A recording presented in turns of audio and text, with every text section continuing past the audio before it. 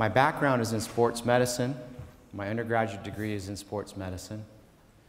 And for the last 22 years, I've been combining traditional Chinese medicine with sports medicine. And it continues to evolve.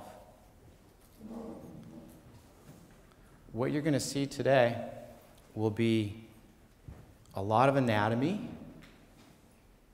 a lot of needle techniques and demonstrations, a lot of ideas, a lot of thoughts that I've had that I've put into practice. And I feel like I've refined pretty well, and I want to show this to you.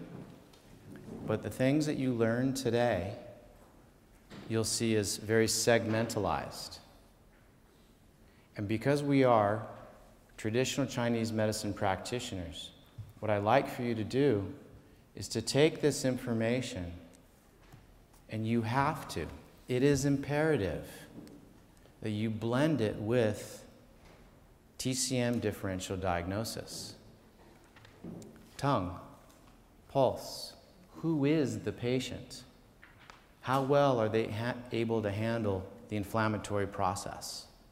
Do they have spleen qi deficiency, spleen yang deficiency, kidney qi deficiency? What I don't want is to have these techniques that I'm showing you to be the only points that you use. The body must be balanced. So when you see Wato Jiaji points being needled and then a few motor points needled, that has to be linked with the channel correspondences. Do you understand? Your techniques, your results will be far greater when you use traditional Chinese medicine with what I'm showing you. So what you're going to hear today will be a blend of Western and TCM. You guys ready? Okay, good. Does anybody need what I just said interpreted? So, okay, also guten Morgen erstmal und herzlich willkommen zum Workshop von Matt Callison. Matt ist Licensed Acupuncturist in den USA, macht das seit 24 Jahren, ist vor allem Begründer des Sports Medicine Acupuncture Program.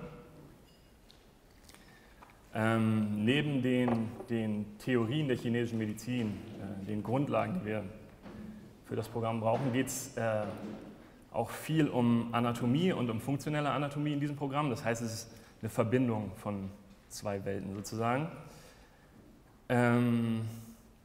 Heute geht es nicht darum, dass die Punkte, die hier genadelt werden, wirklich die sind, die dann nur behandelt werden, sondern es geht immer darum, das alles zu kombinieren und das im Kontext zu sehen mit der chinesischen Medizin. Also es sind keine Einzeltechniken, sondern es sind Techniken, die integriert werden sollen. Good job, Niels. Yeah. Thank you so much. Okay. You can also download the notes through the portal. A couple of days it was unable to download these notes, but you can now. Okay? You can download these notes for those people that did not get the hard copy. Okay, a lot of information. Here we go.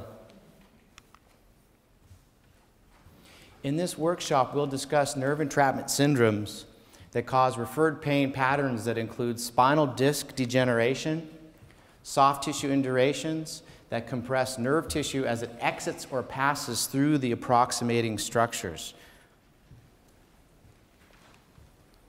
Now, age-related factors, postural deviations, and/or muscle imbalances are associated with nerve entrapment syndromes.